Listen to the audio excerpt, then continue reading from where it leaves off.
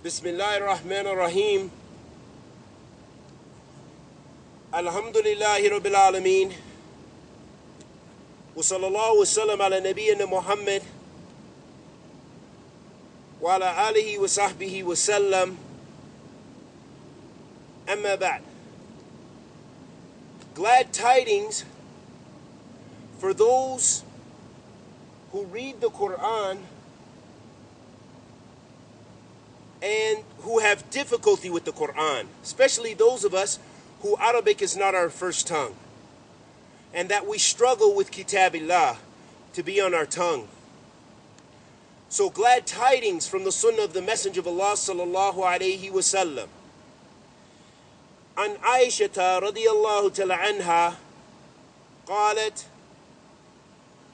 قال رسول الله صلى الله عليه وسلم الذي يقرأ القرآن وهو ماهر به مع السفرة الكرام بررة والذي يقرأ القرآن ويتتعتع فيه وهو عليه شاك له أجران متفق عليه.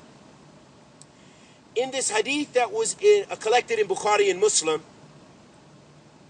the hadith of Aisha radiyallahu ta'ala anha, the mother of the believers, she said that the Messenger of Allah sallallahu alayhi wa sallam said,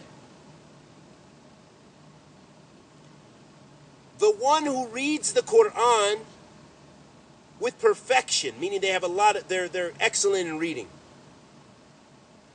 that they are with the safarati kiramin barara,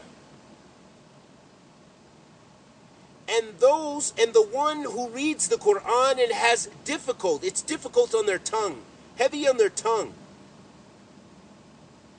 and it is a hardship upon them, then they will receive 2 rewards.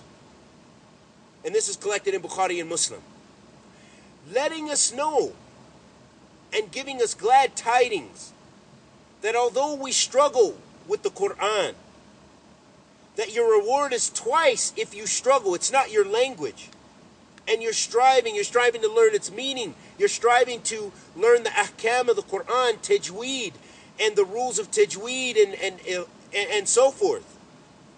And trying to beautify your sound and so forth. But Allah will not waste any of your ajr. None of your reward none of it will be lost.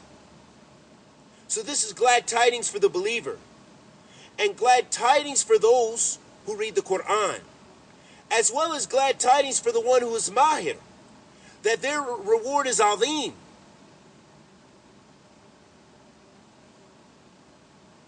And so that should encourage us to read the Quran and strive to perfect our tajweed, our recitation, at least so it's a recitation that's sound, that's sahih, that you can pray with, and that perhaps you can teach others at least some ayat from the book of Allah subhanahu wa ta'ala. And we ask Allah the Almighty to accept our good and forgive our evil. Anything I said that was correct was from Allah subhanahu wa ta'ala. Anything I said that was incorrect was from myself and the shaitan. وصلى الله وسلم على نبينا محمد وعلى آله وصحبه وسلم.